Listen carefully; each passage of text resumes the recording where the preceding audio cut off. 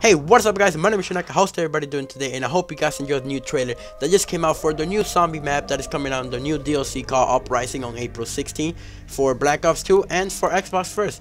But yeah, I hope you guys enjoy this like I did. Comment below what you guys liked, and if you guys liked it, leave a like and share it with your friends. But yeah, check you guys out. Peace.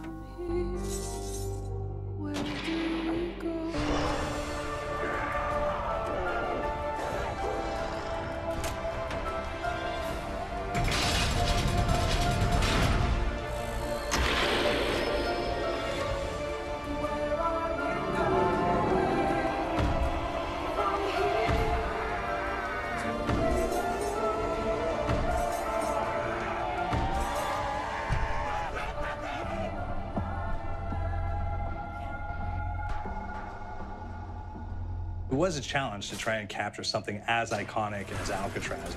You know about this. This is arguably the most famous prison in the world, and now you're in it. Just the space, the physicality of it, because it's quite claustrophobic.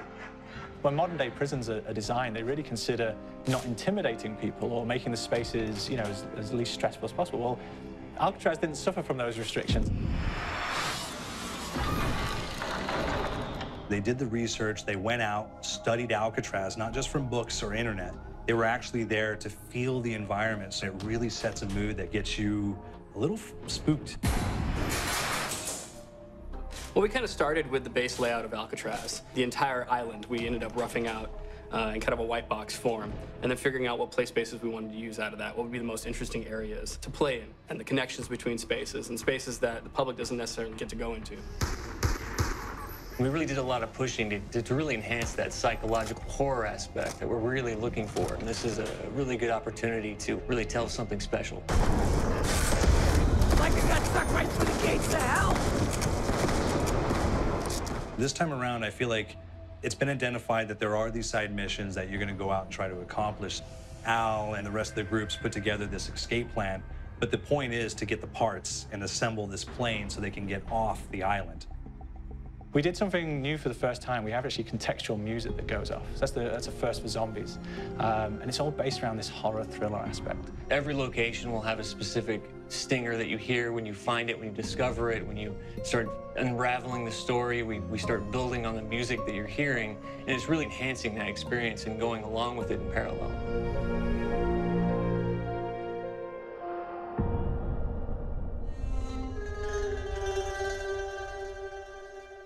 Because we wanted to embrace this kind of horror thriller element, we wanted character actors, guys who could really embody someone and then convey emotion. So that's why we went for guys like Ray Liotta, getting in that kind of guy, we wanted a frantic nature. So he plays a character called Billy Handsome, who's this kind of psychopath who would be employed by the mob to kill people in interesting ways.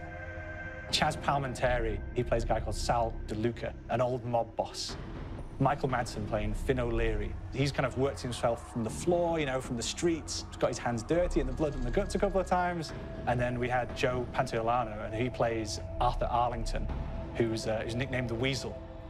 Those guys, they bring a quality and a subtlety and timing that you can't really identify or try to recreate. Bring it on! Dirtbags! You start off in the afterlife mode, and that's just going to be what's going on. You're going to try to solve the mystery from the second you start. Afterlife, to me, brings a new element, like a new puzzle element. It forces me to think a little bit more or look for the clues or kind of think of zombies on a slightly deeper level.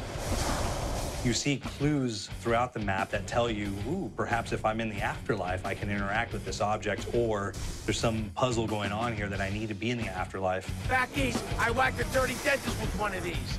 Took forever, too.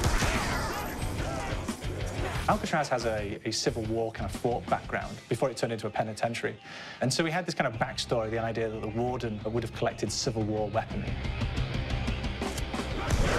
And one of them is a blundergat. It's a fictional weapon, but the idea of the combination between a blunderbuss and a Gatling gun.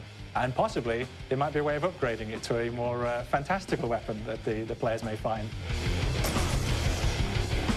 We all gotta go sometime. You just went now.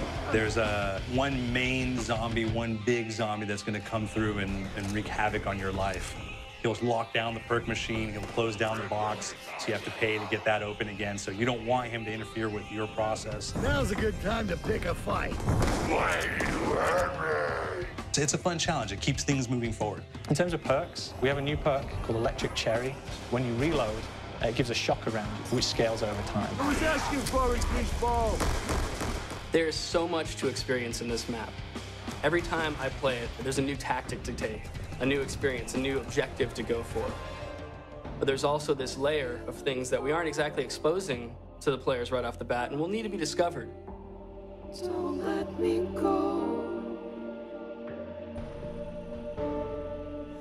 Is it the calling we hear? We've got the undead in there, we've got these historical elements, and these fantastic actors all seem to be with peace with each other in this kind of same world. So it's magical, and our team is incredibly excited by it. Is it the